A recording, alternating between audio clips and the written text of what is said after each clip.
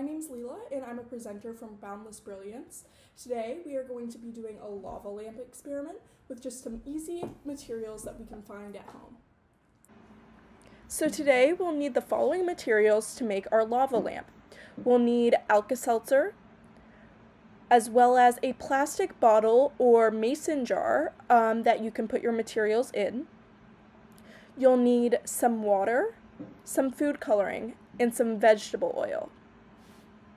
So first, I'm going to take my plastic container and fill it with oil.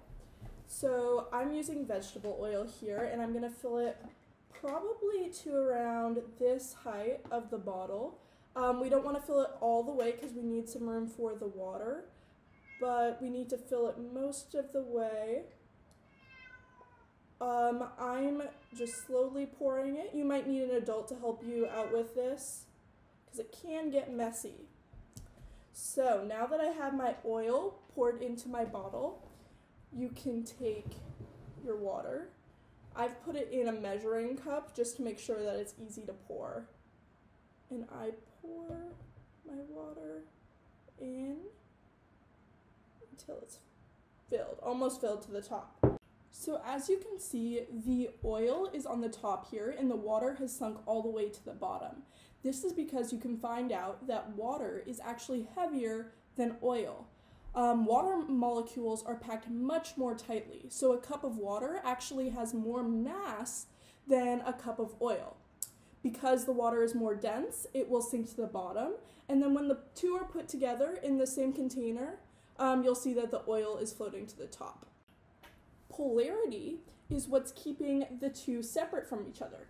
As you can see, there's almost a line in between the two substances. The water molecules are polar because they have a lopsided electrical charge that attracts other atoms.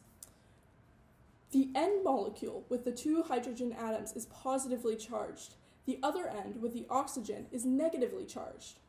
Oil molecules, however, are nonpolar, so they have a positive and negative charge, so they are not attracted to the water molecules at all. This is why the oil and the water don't mix, and they stay separated from each other in the bottle. So next, we're going to want to take our food coloring. You can choose any color of your choice. Today, I think I'm going to go with blue. So I'm going to take this blue food coloring, and I'm going to just put a few drops, like 2 or 3 or 4 drops at most is good. Next, you're going to want to take your Alka Seltzer or anti-acid or pain reliever type medicine that will work the same as Alka Seltzer. You want to take a package of it. And you don't want to add the whole Alka Seltzer tablet at once. You want to break it apart. So here I am, I'm taking the Alka Seltzer and I can break it apart into tinier pieces. Then we're going to want to put it in the bottle.